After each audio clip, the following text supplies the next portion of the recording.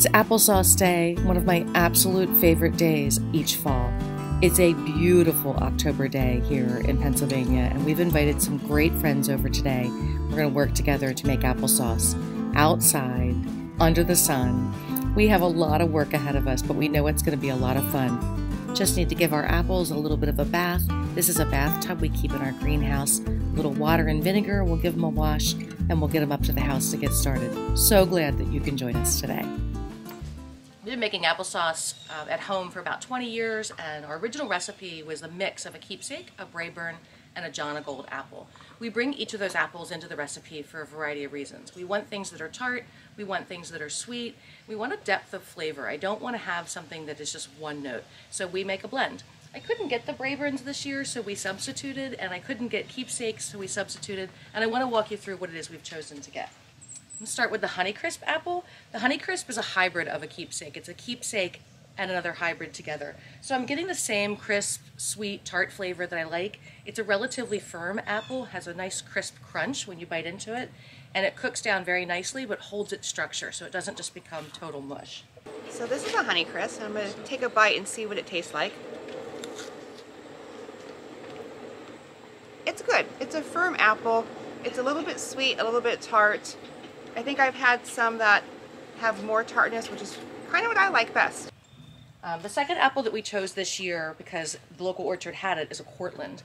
And the Cortland apple is a mix of a McIntosh and a Ben Davis, which is also from the McIntosh family. So it's very similar in flavor to the Braeburn that we used to use.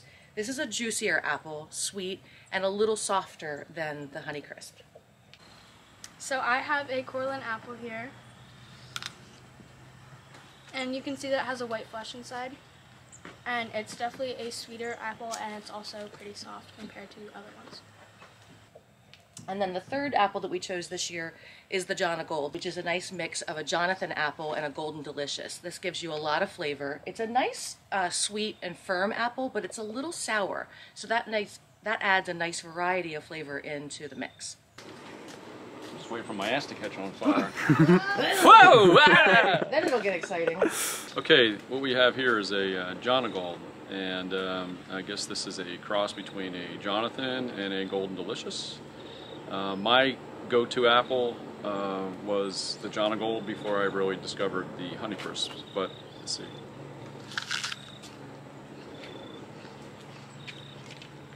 I like this one because Honeycrisp can be really tart, and I like that part, but this is also a little mellower version of a Honeycrisp, and it's got that cross between the two. So this is a great standby if you can't get Honeycrisp. To make our applesauce, we're actually just going to put all of our apples together in the largest pots we have. We work outside to do this because it makes a sticky mess on the floor, and I'm just going to quarter them and dump them right into the pot. I want a nice mix of each variety in each batch, so I'm going to make sure that I get a blend in every pot.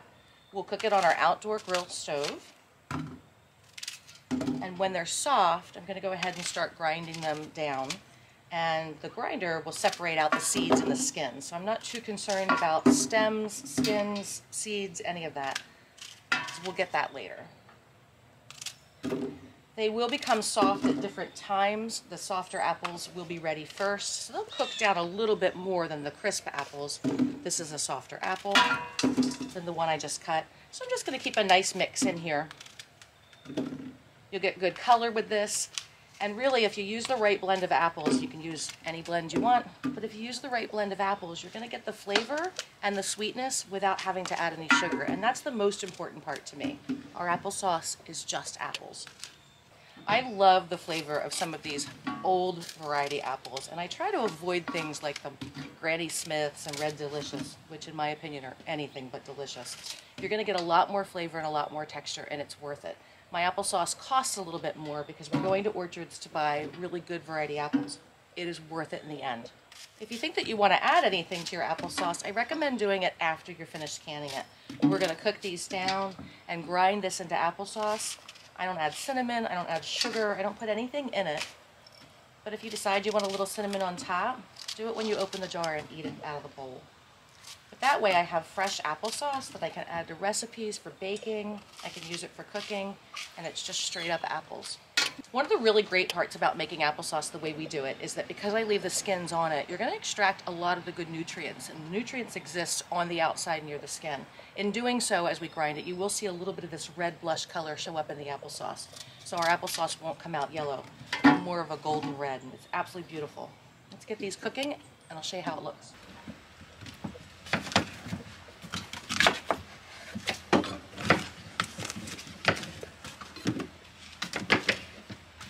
Okay, so I've put about 6, maybe 8 cups of water in the bottom of the pot. It's a lot of apples in here, and I want to make sure they don't burn. I have them on direct heat out here. This is our camping stove. I have them on direct heat out here, and they will burn on the bottom. Eventually, as that water starts to cook the apples down, they'll release their own juices as well. But to give it a little bit of a head start with some water is a good idea. All right, are they softening up? Yes, they are.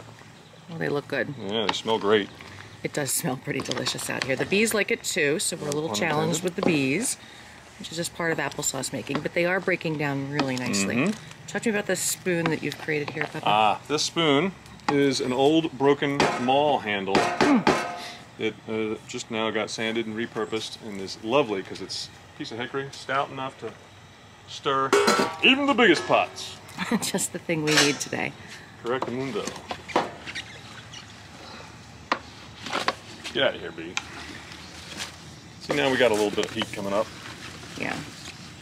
And a little bit of sauce. So the goal is to have just enough water that we can get them boiling and draw out the juices in the apples, but not to water it down. Right. So we're actually going to ladle these out of here and leave the water that's in it for the next batch. All right, we decided to try a couple of different ideas today, and we finally decided on using the original applesauce maker that I've always used for 20 years or more to make applesauce. I wanted to try and see if we could use our old juicer, which we used in my tomato sauce episode, because it's automated and I thought it would be a little faster. Unfortunately, it just didn't really work very well, and this is going really smooth. This is a very, very simple device that you can purchase for, I think, under $50. And it does require some hand cranking, but the apples are cooked so soft that they're really going through very quickly. You can see the different colors that are coming out here from the skins, and that's why I leave the skins in. We get this beautiful color and flavor. It's not just about the color. It's a little chunky. And it makes it a little chunkier. Which I prefer. The leavings that are coming out the end of the bowl here are pretty dry, but I will run them through a second time just to make sure that we're getting every bit of juice and flavor and sauce out of it that we can. Separate out all of those stems and seeds and skins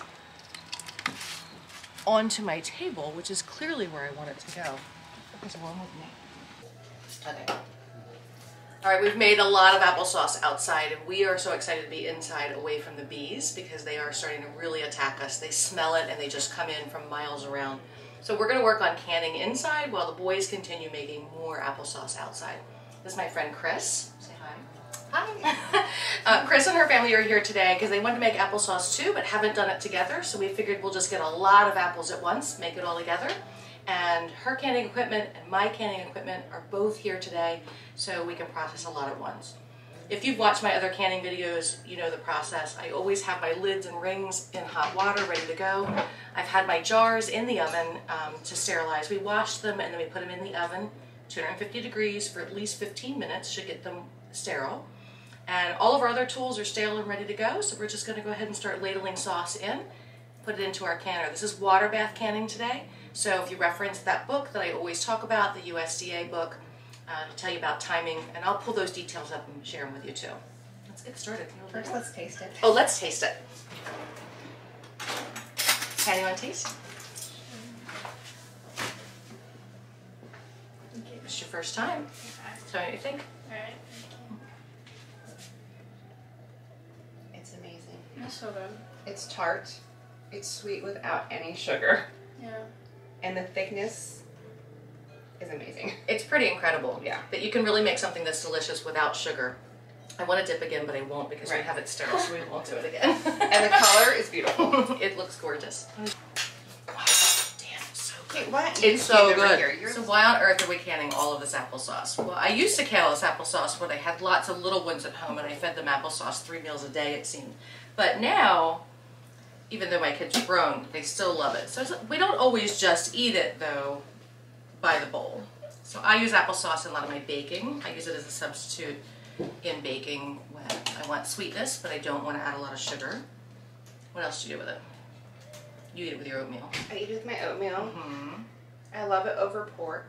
Oh yeah, I have a great recipe where those sweet and saucy pork chops that we make that have applesauce in it. It's so good. All right, I think we need to start cleaning off these jars and start processing. I agree. Okay. All right, if you've watched my canning videos before, you know this stage is all about trying not to burn your fingers while making sure the tops of the jars are clean. It is really critical to take the time to do this. This makes sure that you get a really good seal when we put our lids and rings on. Can't decide which one you've already done, that one. Could you get mold on these if you didn't clean them? Yeah, so if this doesn't seal properly, the lid is not going to make a clear seal. That red ring, these are really hot. This red ring on the inside of this lid is softened because we put it in the hot water. And if we didn't seal this, if we didn't get a good seal by cleaning this, we wouldn't be able to lock that down. And by not being able to lock it down, mold could grow underneath. And then you'll lose the whole jar, which is really sad.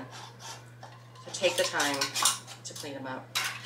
I put them in as a set with the lid and the ring in the pot together because I just think it makes it so much easier to put them on.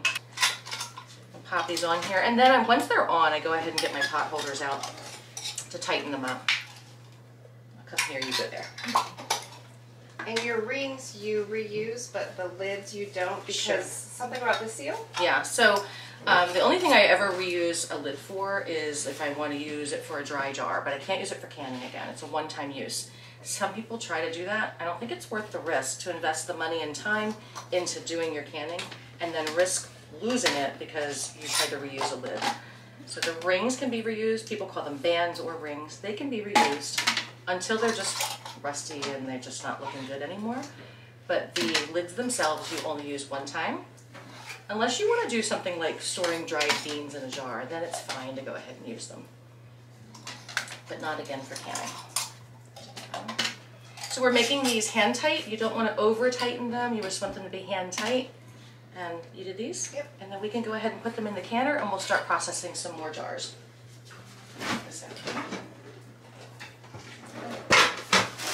Pot holders are a really good idea.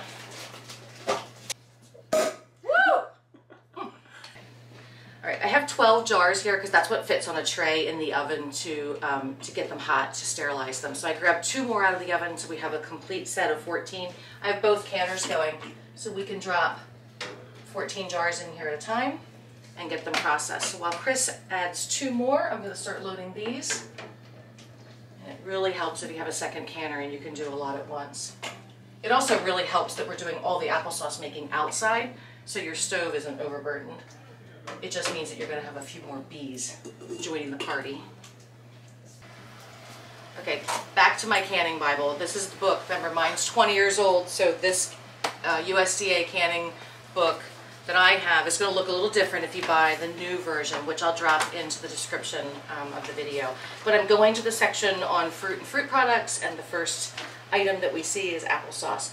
I want to talk a little bit about planning, which is really important. How many pounds create how many quarts and so forth. And we decided to put together, we bought 6 bushels of apples. So each of our families will have, we think, somewhere around 40 to 50 jars. It just depends upon the size of the apples and how they cook down. But we are looking at a canning time for quarts and where we live of 20 minutes. That's once they come back up to a boil. I'm going to turn it so they're not over boiling, but we're going to keep it at a rapid boil for 20 minutes. So the timer starts when I see these boiling again for 20 minutes. If your altitude is different, the book adjusts for that and it'll give you the information. So we're just going to wait for these to come up to a boil. And I guess we'll go make some more applesauce. Sounds good. All right, under the category of if you can do a job well by hand, you could always do it better with a power tool. So when Chris and I were inside canning the applesauce, we found Joe and Andrew out here taking it up a notch. Improvise. That's right. Improvising. Adapting, overcoming. If you take the hand crank off and put a drill on with the same size, Suddenly, things go faster. going a little faster. So fast that we can't keep up inside. But he's really taking this very basic applesauce maker and speeding it up a little bit. As long as I got batteries. And when the battery runs out, time for the corded.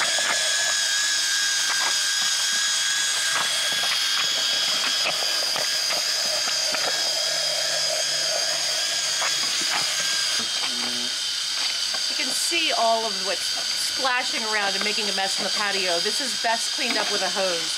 So if you have the space to work outside, Or a pressure washer. Or a pressure washer. If you have the space to work outside, definitely do it. What do you say, Joe? Oh, wait. I want You're supposed to dip away, Oh, right? yes, yes. Come on, let's use copper. Let me get my... Oh my God. Oh man. What do you think? Oh, that's delicious. Wow. All right, our 20 minutes have passed. So I can go ahead and pull my jars out. When you do so, be careful. The water and the steam is pretty hot. I've already burnt myself once today. Give them a little bit of a tilt to get the water off the top of the jar and set them aside. I like to put them on a towel on top of my counter so they don't slide. And I leave the bands on for at least a day. I let them cool down until the next morning or the next day, whenever I have time to come get them off. You want to take the bands off. You don't want to put them away with the bands on because mold can form underneath of that ring. If any sugar escaped during the canning process. So just keep pulling these out. We're going to run out of room in this kitchen fast for all of these jars. We have to start getting creative about where we're going to put these. We're ready for another batch.